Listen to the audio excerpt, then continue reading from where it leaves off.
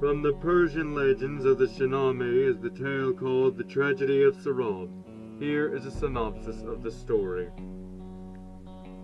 A long time ago in Persia, there was a beautiful princess named Tamina. She dreamed of the day that Rustam the Mighty, also called Tahatman, would sweep her off her feet. Soon enough, those dreams would come true. Later on, they had married, but Rustam left to go to war. Little did he know, she conceived a son. The dreaded Turanian king, Afrasiab, waged war against King Cavus in the White Fortress. Once he discovered Sohrab, he used him in his army, so he devised a plan. The boy named Sohrab grew up to be an incredible man. He was intelligent like his mother and powerful, just like his father. He led King Afrasiab's Turanian army. Later on, Sohrab led his army to the White Fortress where he fought Gordafarid. "You're a woman?" Sohrab thought he was in love. But Gordafarid thought otherwise. "Sound the alarm! The White Fortress is under attack!" King Cavus then hired Rustam and his army. That brings us to our first moral. Don't let your heart deceive you. With that in mind, the Persian king hired Rustam the Mighty, and he came to Persia with great haste.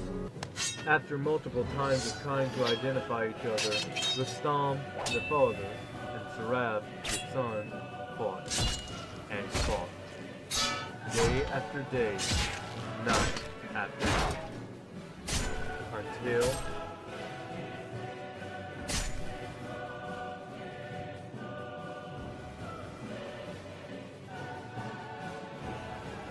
Rustam saw a strange marking on Sohrab's arm.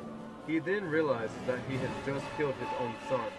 The final lines of the story say, "Who among mortals can escape fate? Who among us can use our wisdom, or our courage, or our strength, or our skill to this end? No one. What is written in the stars and the heavens is sure to come. So it was with Sohrab, so it is with all who walk the earth." This legend shows interference between destiny and humans. This also is a widespread belief in the Persian/Middle Eastern countries. The child he never held, now drenched in his tears.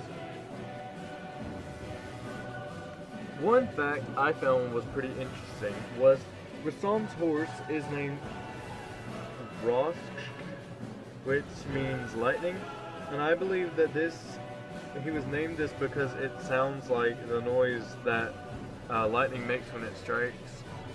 I thought that was pretty cool. So that's one thing I learned from this.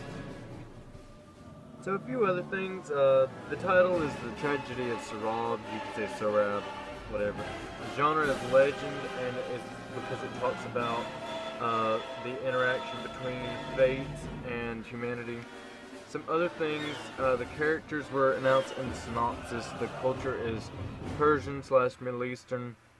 Parallel stories, some things in Samson and Delilah, cultural significance, fate always wins.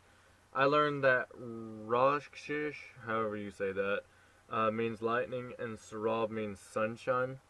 And one question I did have was, even though it talked about the greatness of Sohrab and like the greatness of Rustam/Tahatman, how could he not tell it was his own son? I was kind of wondering about that.